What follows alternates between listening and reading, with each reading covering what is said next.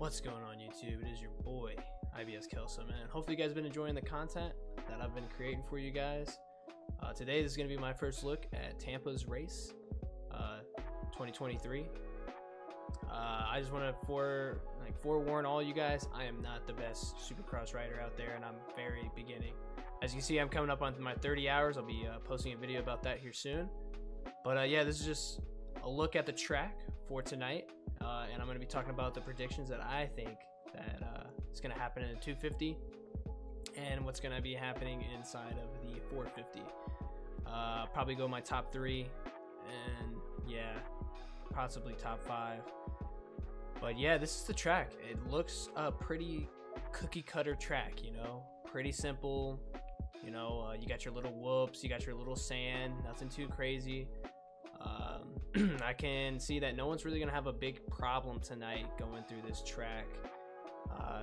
Possibly the only thing that's gonna be a real big problem is, you know, the rain, if it rains, you know, because it's supposed to be a pretty messy one, and it possibly might happen around the LQC going closer to the main events. So they might be completely fine during the whole qualifying. And I know qualifying's been happening already, and I'm just trying to smash out this this video before the races start. But yeah, this is the track, and it looks pretty nice. I like it so far. Pretty good spots. The finish line's gonna be cold, gonna be freaking gnarly, and this is a nice freaking stadium, dude. Promise you, man. Tampa Bay has it right. Without further ado, though, yeah, let's get a couple, like maybe 2 laps or so onto the track. Awesome. And if you guys don't like this video in 5 seconds, you guys are gonna be coming in last place in your next race. Trust me, I wouldn't risk it. But other than that, man, yeah, this is the track, dude. I'm not gonna go too crazy on it. I literally still need a lot of practice on it. But for my, I guess, predictions for tonight, 250, I would have to say Hunter Lawrence for sure. Probably Jordan Smith second, and I have to either go Max Anstey, yeah, and then Hayden Deegan, or even Tom Bialy, you know, the Frenchman.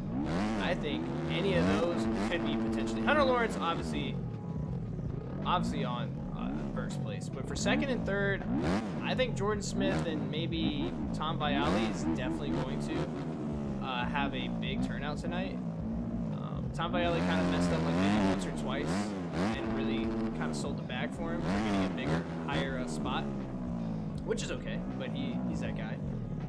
But Hayden Deegan, why I put him up there is he literally is a rookie, dude.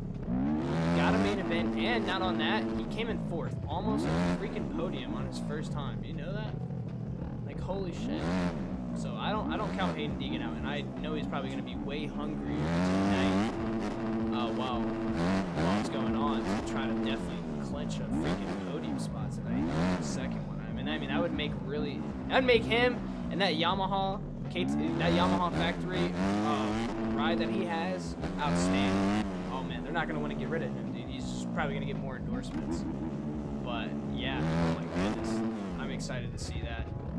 For the 450s, I already got to go with my man Tony. And the reason I hear a lot of people say that, you know, Sexton might have it, I take nothing away from Sexton. He's probably the fastest in the whoops, and honestly, I'm not surprised to see him not go crazy in the whoops tonight. But you have to give it to Tomac. He literally is the veteran. He has the speed. He has the knowledge. He knows where to attack and when and not to. You know what I mean? And he's consistent. He's consistent. Other than when he was falling and it was the Triple Crown.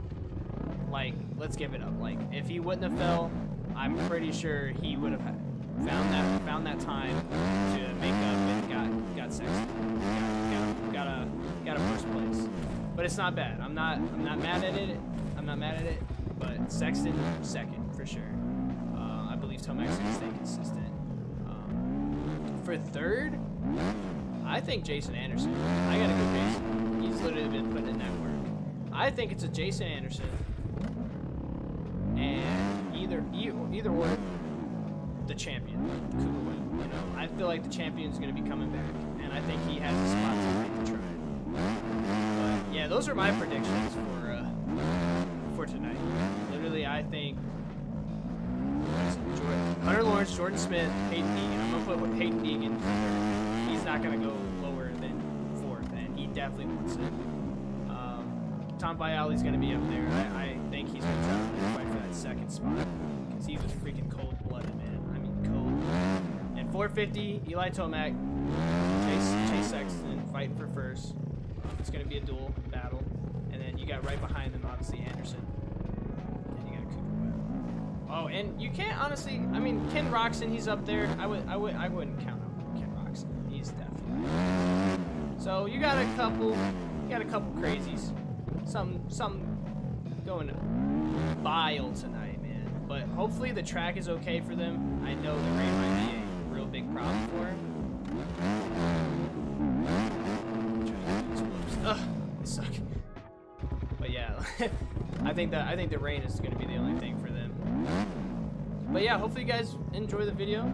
This is literally just my predictions on tonight. And I'm probably going to sit here and train up on this map. See how I can get through it. I think this 250 Honda might be the play tonight.